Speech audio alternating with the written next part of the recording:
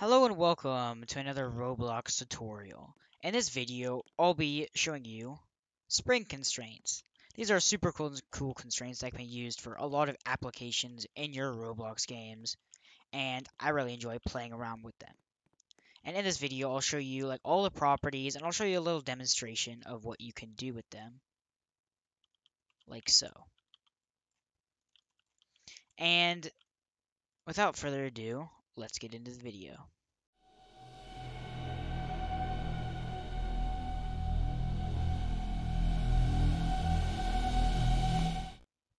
So let's begin with spring constraints. So spring constraints are exactly what they sound like. They're basically just springs.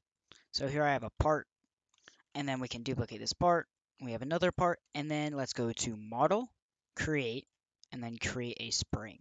So springs have two attachments, and they basically just specify where you want the spring to start and end. So I'm just going to put attachment there and attachment there. And here you have your spring. So let's just run this without changing any of the properties. You can see nothing really happens. There's like a specified length, and this length does not change when you start it. And this property is called the free length. And so this is the length that you want the spring to maintain. If you bring them any closer, they'll try to push out. If you bring them any farther, they'll try to pull in, just like a spring would do. And so up here in the properties, let's just go over the coils. All of this stuff is all visuals. I don't really need to go over it.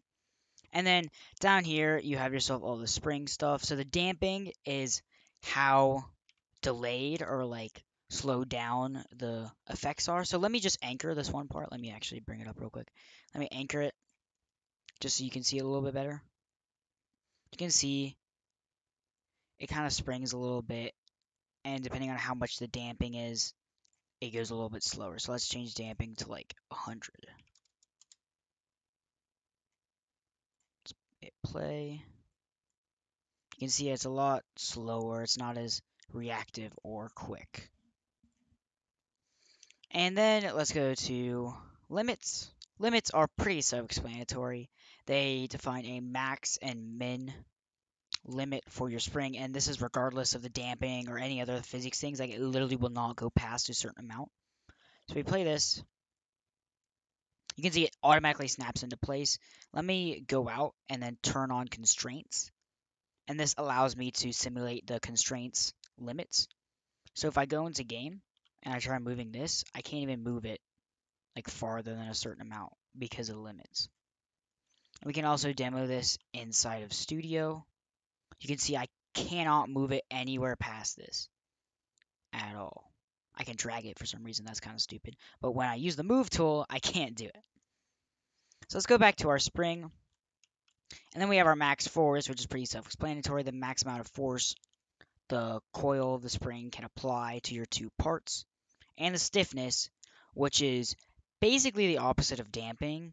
It's how much force, not how much force, it's basically how much force needs to be applied to the spring to bring it back to its free length.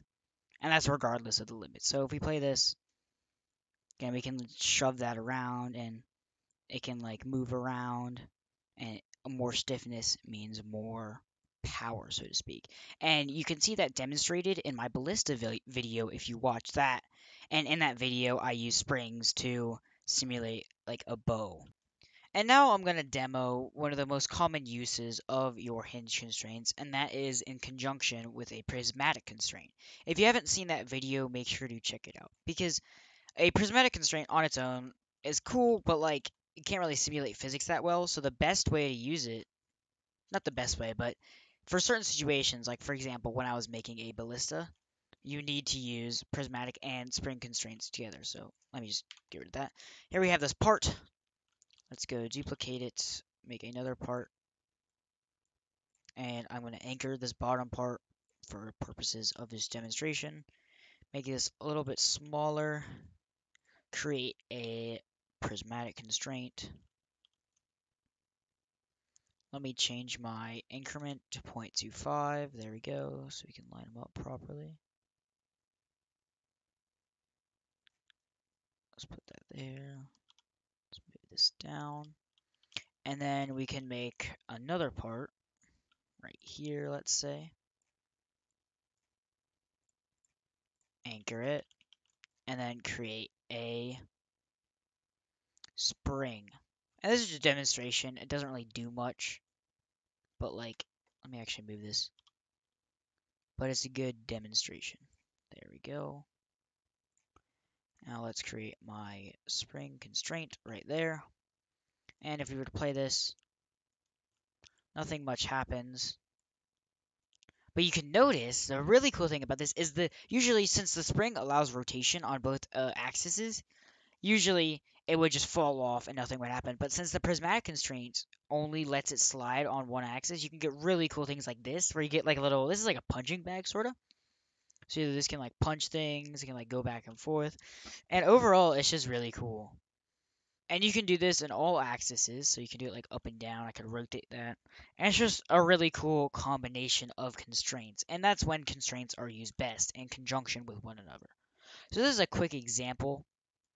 And stuff you can do with springs is you can also like tween any of their properties. I've never really used that, but it's always a possibility.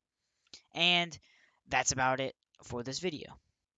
So I hope you enjoyed this video. It was a quick one, but I'm kind of busy right now, and if you notice, I haven't really uploaded recently because, school's starting. There's a bunch of things going on, but I'll try to keep up the uploads. And in the next video, I'll probably make a video on rod constraints, and that should be almost all of the constraints done.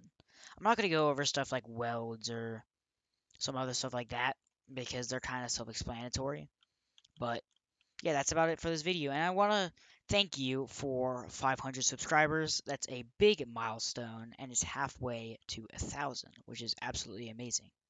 But that's it for this video. Make sure to like and subscribe if you enjoyed. I hope you have a nice day, and goodbye.